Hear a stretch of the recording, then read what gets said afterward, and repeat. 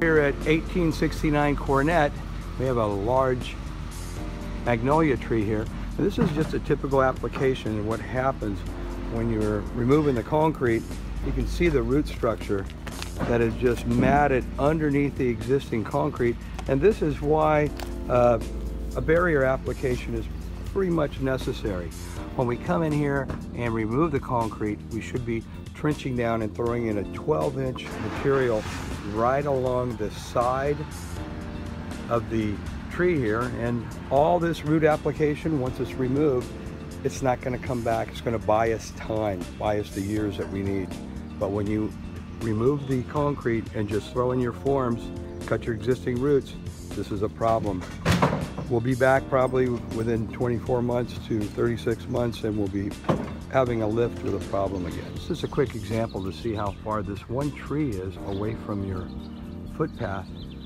And this distance, still the tree roots have picked up the sidewalk and created a hazardous trip and fall application. Now, before the concrete is poured back in, simple application will be install a 12-inch root barrier along the residential side here.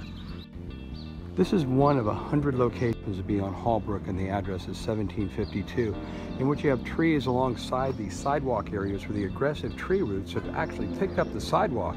That and the root mass that has just been cut right here along the form, we should be dropping in a root barrier.